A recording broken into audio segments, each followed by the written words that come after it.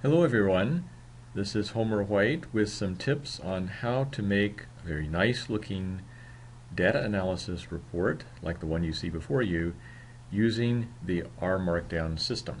First of all, log in to R Studio and then ask to make a new R Markdown document. You will go to File, New File, specify that you want an R Markdown document, and give it a nice title. This is also your chance to enter your name. Then decide upon the format that you want. We'll produce PDF documents.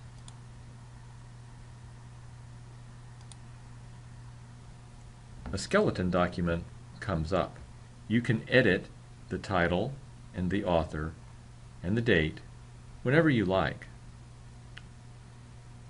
The initial code chunk is a very important one where you should load any packages that you know that you're going to need during the production of your document. You can also set some global options using the knitr package. I'm going to get inside this code chunk and ask for tiger stats, since I plan to use some of the tiger stats data in this report. I'm also going to use a couple of functions from the knitr package, so I'll go ahead and load that package as well. The ops chunk set here is from the knitr package, but since I'm loading the knitr package, I don't need to call the package explicitly. I'll go ahead and take off the beginning of that command. And the way I'd like to set my options is so that the code never appears within my document. I simply want the code to be run. So I'll go ahead and set this option echo to be false. We'll explain that more in a little bit. The code chunk you see here, include equals false, simply means that this code will run, but no messages will appear inside the R Markdown document as a result of running this code, and also the code itself will not appear. The setup here was a name given in the skeleton. You can name code chunks, but in practice you won't have to. The rest of the document is a sample of what an R Markdown document can be like. We're going to go ahead and erase that sample. And we'll put in the skeleton of our report. We want to have sections and subsections. Sections are given with a single hashtag, then a space, and then the name of your section. So let's type in a few of our sections.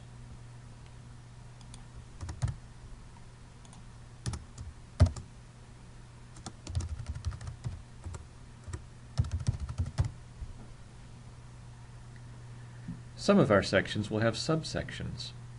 A subsection is given by 2 hash marks, then a space, and then the title of the subsection. If you want subsections and further on down, you just keep on adding more hash marks at the beginning. Once you have your document lined out, then it's time to start filling in your text and the code chunks that will produce the tables and graphs that you need to talk about. You type your text pretty much as with an ordinary word processor. Okay, I've typed up my introduction. Before we take a look at it, let's go ahead and save our document in the proper place. So we'll ask to File, Save As, and we should save into our Submit folder. We should use whatever naming protocol has been specified for this assignment. In this case, data analysis report underscore draft underscore my username .rmd. You may have some other protocol that's been specified for your class. Save. Once we've saved our document, we can knit it up. Let's see what it looks like now. As you can see, we have our section heading. We have some regular text. Notice that some of the text has been italicized. How did this happen? Also, notice that we have bullet points. We want to find how that happened. Some text is also in typewriter form, like TigerStats here. We want to know how that happened. Some text is boldface. How did that happen? Let's take a look. To get text in typewriter form, like TigerStats here, you simply put a backtick before and after the word that you would like in typewriter form. The backtick is underneath the twiddles key towards the upper right-hand corner of your keyboard. If you want to italicize words or phrases, like the Digest of Education Statistics that you see here, simply put an asterisk before and after the phrase. If you'd like boldface, like the names of these variables here, then simply put a pair of asterisks before and after the word or phrase that you want in boldface. If you would like bullet points, you can get them. I've got a couple of different bullet points here. Here's a set of bullet points. Here's another set of bullet points. To get your bullet points, you're going to want to make sure that you have a blank space, at least one blank space, between your previous text and your set of bullet points, and at least one blank space after your bullet points and the following text. Then you produce each bullet point with a single asterisk, then a space, and then the item that you want bulleted. Then on the next line, a single asterisk, another space, your second bullet item, and so on until you're done with your bullet items. Let's now type in the Methods section. I've just typed in a little paragraph of text into my Methods section, but it's time for me to produce a little code chunk. It's a good idea to have at least one space between text and the beginning of a code chunk, and at least a space between text and the end of a code chunk. So create a new space, and then I add a code chunk. Remember, there's various ways to do this. You could go to Insert Chunk, but notice there's also the keyboard shortcut, Control-Alt-I on a Windows machine. I think I'll follow that idea. Control-Alt-I. Alright, I'm going to put in my code. Alright, I've typed in my code chunk. I'd like to knit this up and just see what it looks like. This is a good idea to keep knitting up your document as you go, to make sure everything's correct, make sure your code runs, make sure it looks like you want it to. Text looks okay. Graph looks a little bit big. Not only is the graph a little bit big, but I'd like to see a caption for this graph. How can we accomplish these things? At a certain point, you'll want to go and modify the settings for your R Markdown document. You can find the settings at the little cog next to your knit button.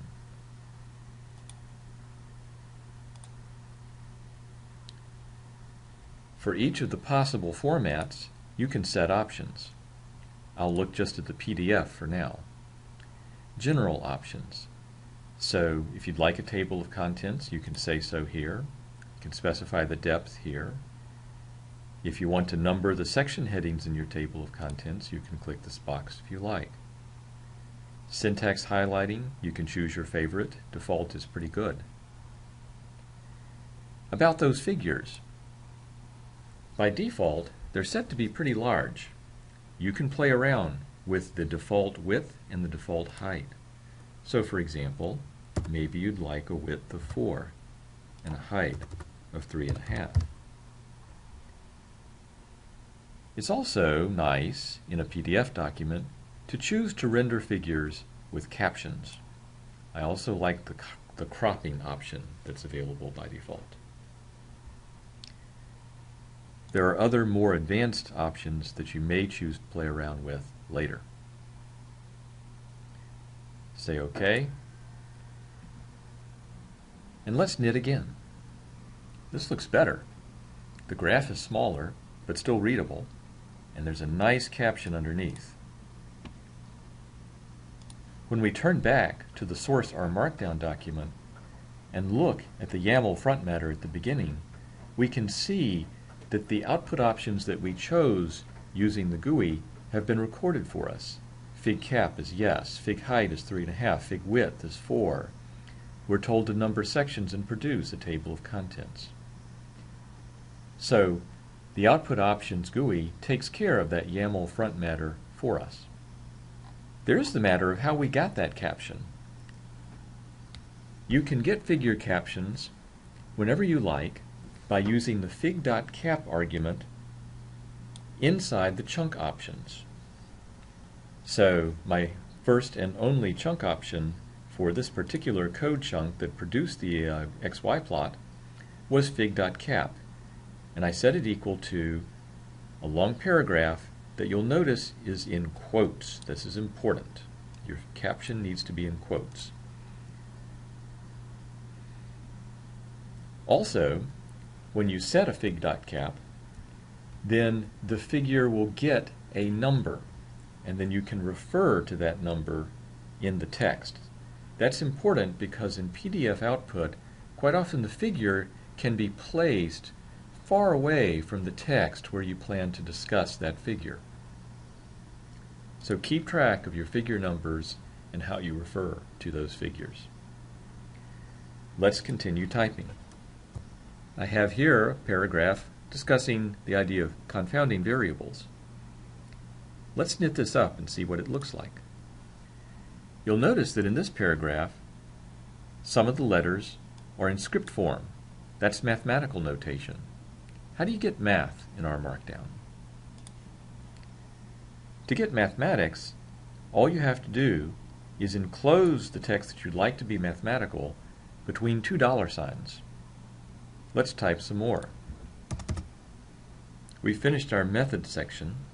It's time to look at the results. Let's work on the first subsection and the last subsection. Remember, keep knitting as you go to check your work. We're ready for our conclusion and discussion. Finally, the references. We had one we wanted to show to the reader. Let's knit up the final version of the report, especially looking at the references section.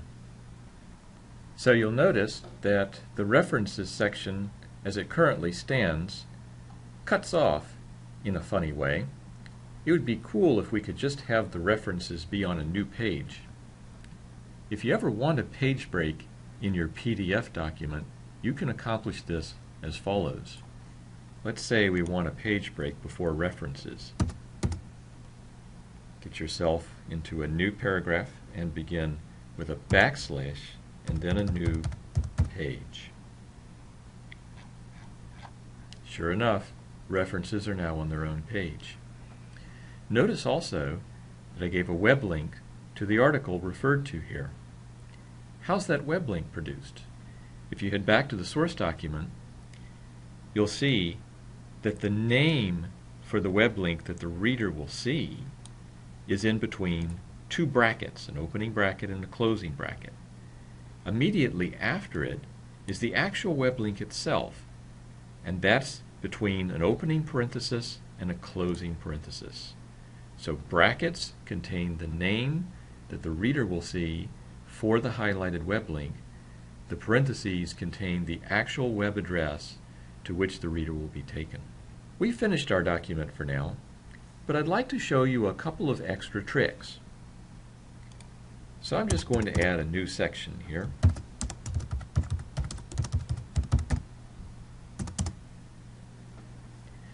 First of all, I'd like to talk about how to get really nice looking tables.